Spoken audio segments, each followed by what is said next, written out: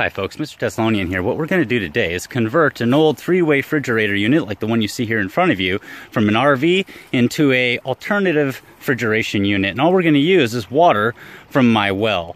And that water is going to go into this 100 feet of black poly pipe that you see right here. We're going to run that in a coil design. I'm going to have to build a coil out of that. We're going to put that in the back of the fridge on the inside. One of the neat things about buying one of these from the junkyard was all the ammonia system had already been removed. I've just got these other parts right here to get off of it.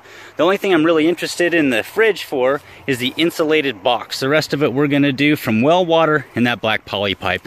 So let me go ahead and start stripping the rest of this all off the back of the fridge. We're going to go ahead and clean out the inside of it. Like any fridge you get, probably got a little bit of cleaning to do. Once we've got that done, I'll show you how we're going to build the coil that'll sit in the back and how we're going to hook this up to the water. Then we'll do some tests with a thermostat and see just how cold our little homemade, alternatively cooled refrigeration system gets. Okay, so this was a real simple project, not a lot to it, and it's basically completed. Before I put the door back on, let me just show you the coil. Get a good angle there for you.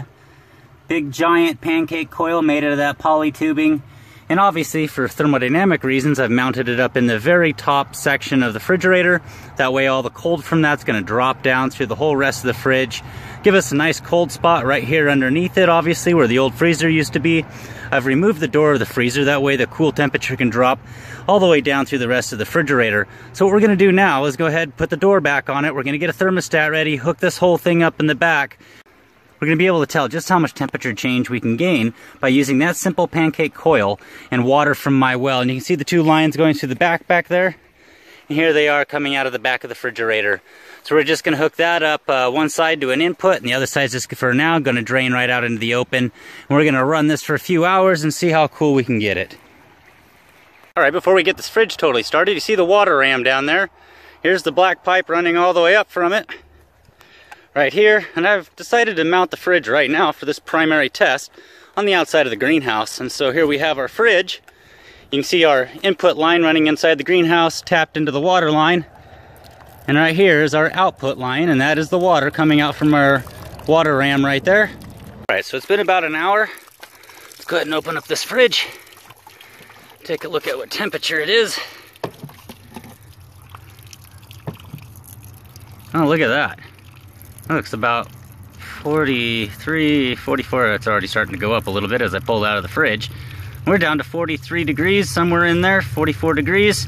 That's a perfect temperature for a refrigeration unit. One of the things you can't see from back there is in between all the asparagus, there's a bunch of lettuces, different tatsoi, mabuna, parsleys, different herbs. Over here in the center we've got cucumbers and zucchinis and peas and everything in there. So we need a place that's nice and cool to store those in between when I pick them and when I sell them.